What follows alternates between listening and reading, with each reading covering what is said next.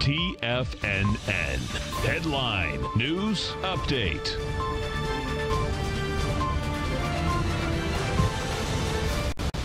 Good afternoon, everybody. I'm Tommy O'Brien, coming to you live from TFNN headquarters in St. Petersburg, Florida. 1 p.m. Eastern time on Wednesday. 3 hours left to go in the trading day.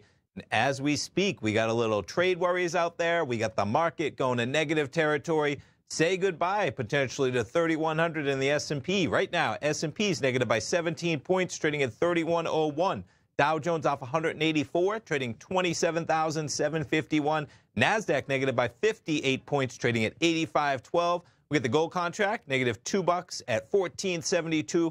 Quite a day to the upside on oil. We got inventory numbers this morning. You have oil up almost $2 at 57.18.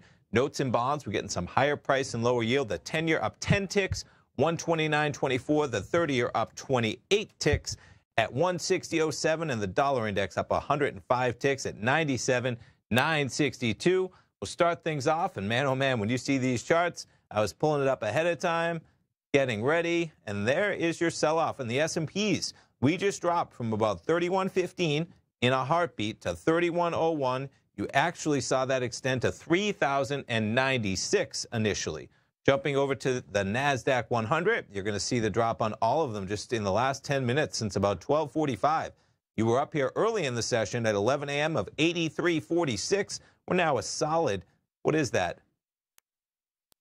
66 NASDAQ 100 points, trading at 82.81 right now. Dow 30, sell-off as well. We were up there right before the sell-off at about 12:30 at 27,830. We flashed down to about 27,700. Crude oil, I talked about the $2 run to the upside. We got inventory numbers at about 10:30. That propelled it even higher. Early this morning, we had a 54 handle on crude at 3 a.m. We just got a high of $57.36. Quite a run. We're right under that level at 56.93 right now. In terms of what else you have happening in the market, and this is, we'll pull over the story because that's what's going to be driving the rest of the day. Equities extend their slump after a report that Washington and Beijing are unlikely to reach a trade deal this year.